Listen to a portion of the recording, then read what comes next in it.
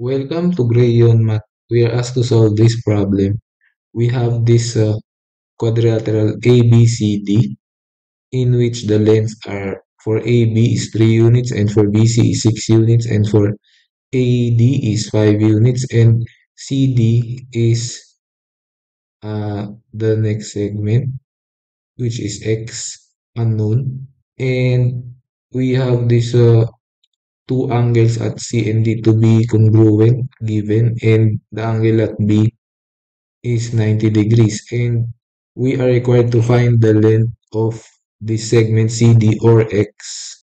Okay, so first thing that we may do is since the two angles here are congruent, the angle at C and D, so if we draw a line upwards that will continue this segment BC and from this segment A that will continue this segment D, I mean segment AD via this point A.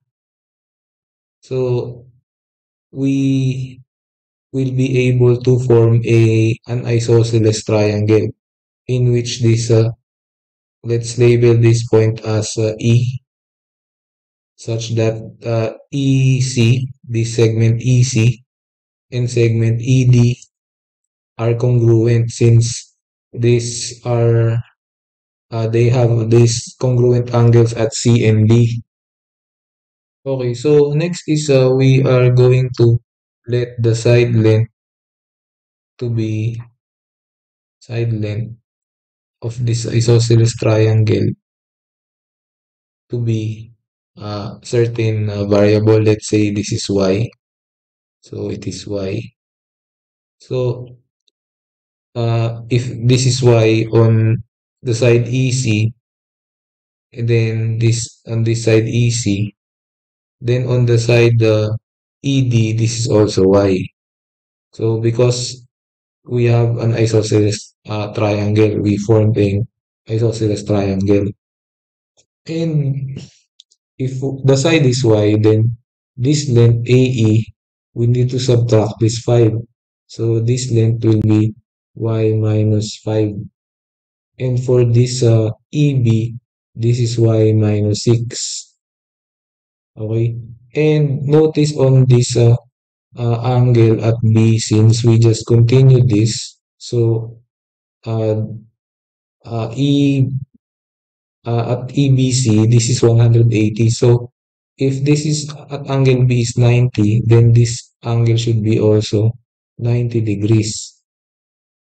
Okay, so next is we focus on this right triangle ABE. So the hypotenuse being the segment AE. So this is and the two legs is 3 and this y minus 6. So 3 square plus y minus 6 square is equal to y minus 5 square.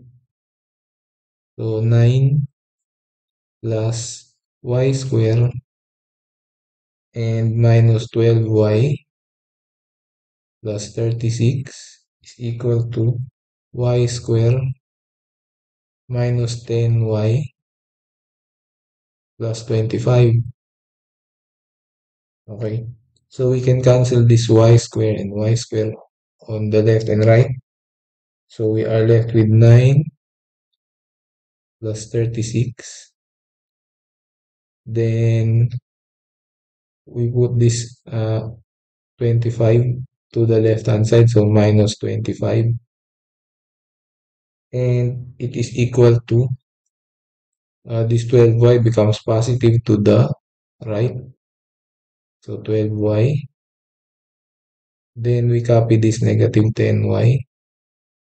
So it will give us 20 for the left hand side. So 20 and 2y for this right hand side. So if we divide both sides by 2, so this gives us the value of y to be 10 units.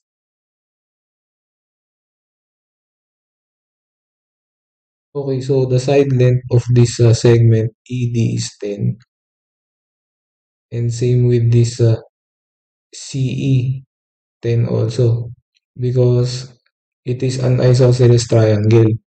So we can actually use cosine law to find this value of x.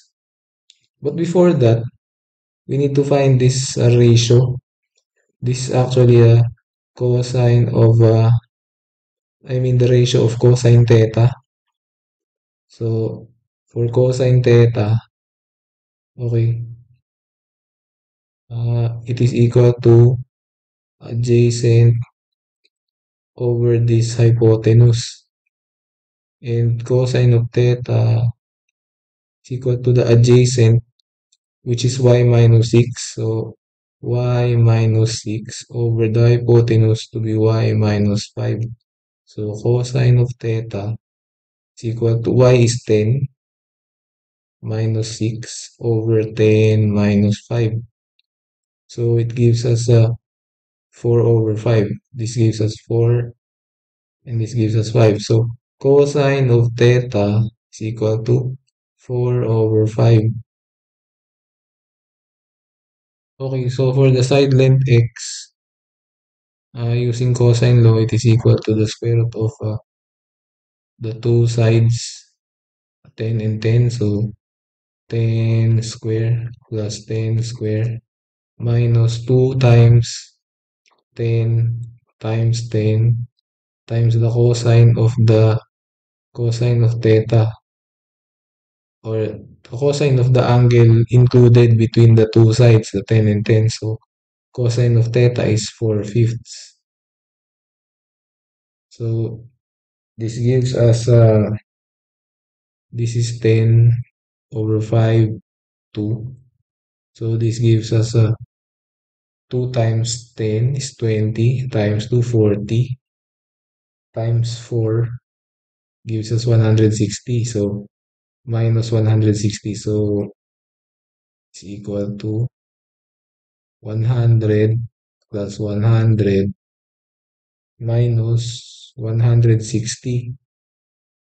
So this gives us x is equal to the square root of 40. And by factoring 40, we have 4 times 10.